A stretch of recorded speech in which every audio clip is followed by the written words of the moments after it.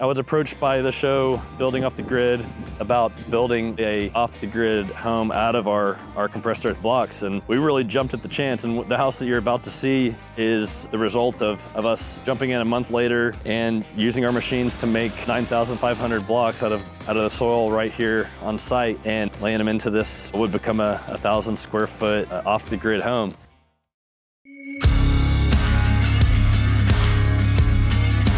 So here's our earth block home. It's 1,000 square feet, 2 bedrooms, 1 bath. The external walls are completely made out of compressed earth blocks. There's a few internal walls that we use this recycling wood for, really closet walls. We got an earthen floor here, which we're really excited about. This is just earth that we wet and troweled on, just like concrete.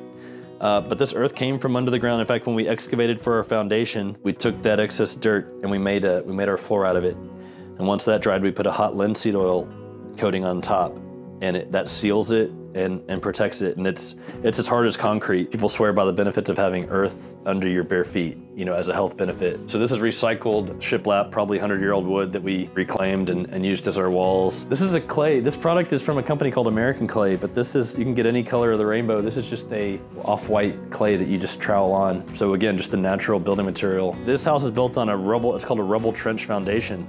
And the Romans invented this technology 2,000 years ago, and all those beautiful structures in Rome that are still standing, they were built on a rubble trench foundation, which is it's kind of gone the way of compressed earth blocks. It makes all the sense in the world, and yet for some reason we moved away from it, you know, here in the US particularly. But all you do is dig the trench, and then you throw gravel back in and compact it, and that's what we laid these blocks directly on. And so it's cheap, it's fast, it's easy, it's eco-friendly, and it's very effective because it doubles as a French drain. So any water that would get up next to the house, it's just gonna dissipate down through the gravel and go to the side. You can drain it out. But the dirt that we excavated, then we used some of it to make blocks, and we used some of it for the floor. So it's a really good idea all around. So my wife and I, mostly my wife designed this layout. She has a real good eye for this. But this is kind of the living area on into the kitchen area, almost all reclaimed materials except for the countertops. Some of this stuff we literally took out of the trash, like the wood for this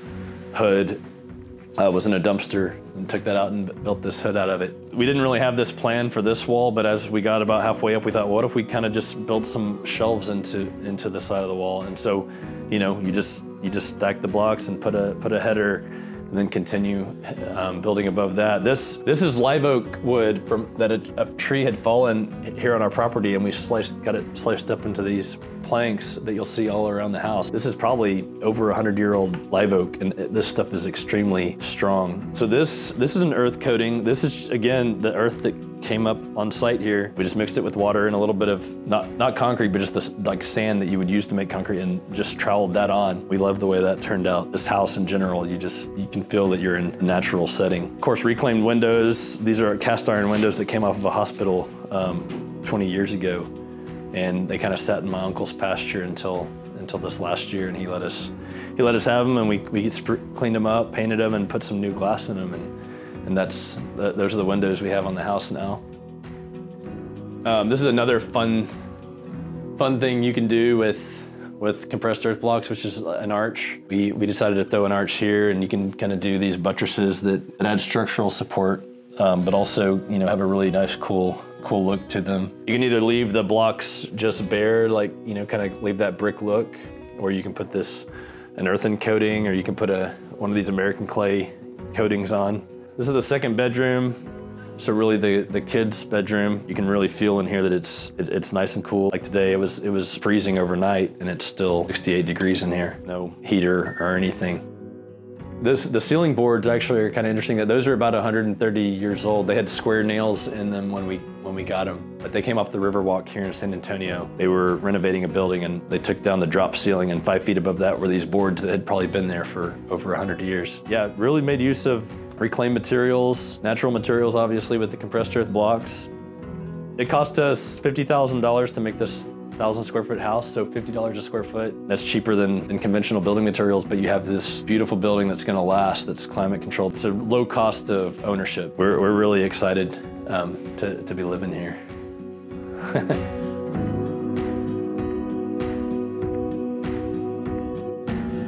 Again, a lot of reclaimed materials. This house has a lot of personality. Got the old clawfoot tub. This is another fun thing we did where we kind of built in these compressed earth block shelves, just floating shelves, really just on a whim. I mean, just kind of letting our imagination be our guide. But you know, and because they're cement stabilized, they can get water on them all day, and they're fine.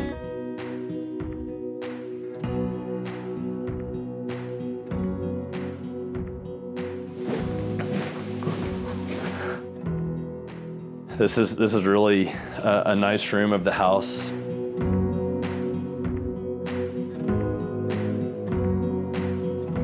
We did another arch here, just a nice artistic thing. These doors are actually from Amsterdam. We got them from a place here in town called Picker's Paradise, and they do a good job reclaiming material from not just here in San Antonio, but even from around the world. Melissa was really good to get a lot of light with these. We got these big windows, we got these big French doors, and so we have a lot of light coming in here. We really like the way this room turned out.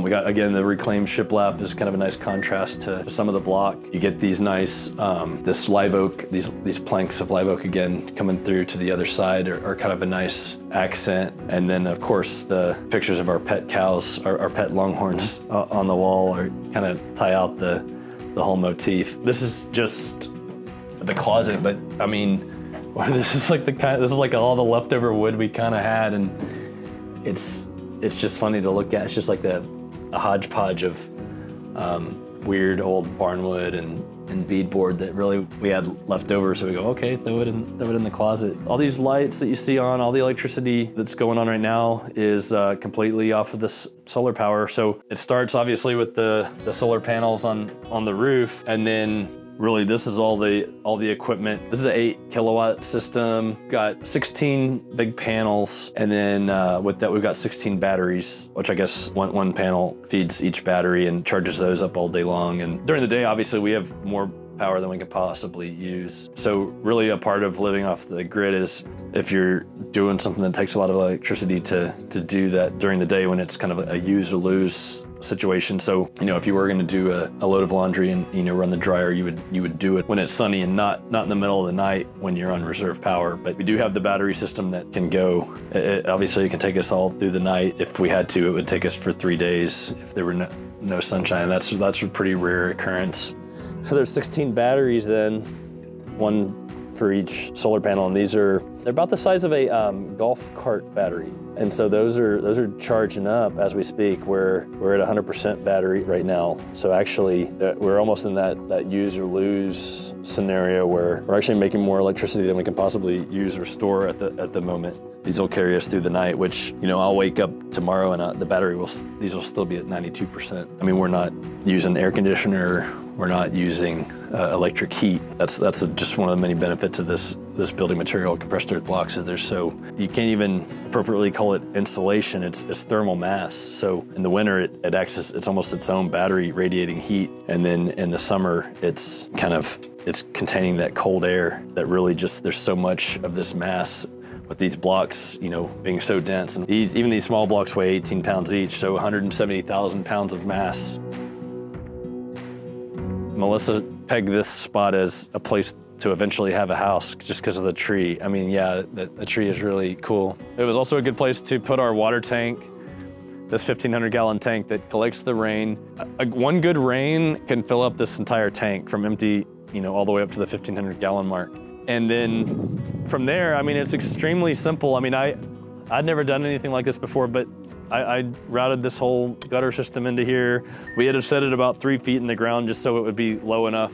But from there, it's just a submersible pump. It's a on-demand pump. So, I mean, it's so simple. You just, once you turn the faucet on, it feels the lack of pressure and kicks on and starts pushing water out. And it goes into this sediment filter, so like a paper filter, and then it goes through a carbon filter. And then it goes into this silver thing, which is just a UV light. So it's a UV sterilizer. It's 2 just long light bulbs that sterilize the water and make it where you can drink it. And we've tested the water multiple times, and there's 0 bacteria in it. It's completely drinkable. In our society, we've moved away from just doing something as simple as collecting rain and running it through a sterilizer and using it, but it's too simple to be true. We love doing it this way. You put it all together and you go turn on the faucet and water actually comes out. it's kind of it's kind of amazing. You guys might like this chair. It's wedged into this live oak tree. I don't know how long it's been there, but someone must have been sitting out here and, I don't know, decided to store the chair in the tree, who knows, 20, 30, 40 years ago, and this is the result. It's wedged in there pretty good. And but yeah, sit here, look at the horses, enjoy the land, enjoy the shade, look at the pond. The pond's extremely low right now. We're in kind of a drought, but you know, it's nice to have the water here. We can go fishing. It's good for the kids. The family loves it. So this is our propane tank. It's a 250-gallon propane tank that will basically last us really almost a year. This feeds our propane oven and the stovetop. It fuels this tankless water heater, which is extremely energy efficient, obviously, because it's tankless, so it's on demand. And that gives us our hot water for the bathroom and for the kitchen here. And then the last thing it does is it fuels a heater, a propane heater, which is extremely energy efficient. And given the already efficient nature of these walls, rarely have to use this propane heater and it'll heat the entire house, just this one heater that sits in the middle of the house that I can show you. The chimney's kind of impressive. It's another source of heat, obviously the fireplace, and Melissa had this really unique idea to do this indoor-outdoor fireplace that can heat the bedroom, but also be used as an outdoor fireplace. So you can kind of sit here in the evening and enjoy, you can keep it burning all night and then open the doors on the other side into the bedroom and throw the heat into there. This chimney was really a big piece of work. It was actually 1,500 blocks all in for this entire chimney, and it was almost just a demonstration of just in-your-face blocks. I think it's ended up being 14 feet tall, but it's really just almost like an architectural feature that really kind of tied the house out, tied it together, the two sort of segments and where they intersect. And I think it's really beautiful. It was a lot of work at the time, but I'm glad we did it that way.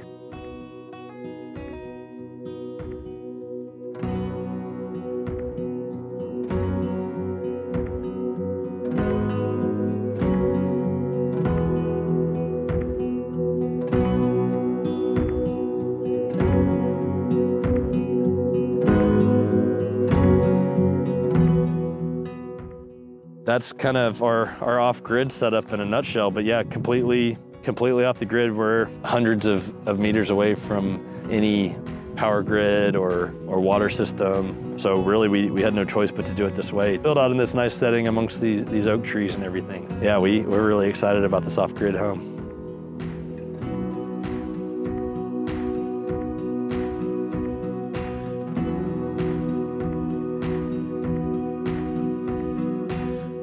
We hope you enjoyed this video. If you did, please give us your thumbs up and consider subscribing to our channel if we are not yet. And we hope to see you guys soon again. See you in the next one. Bye.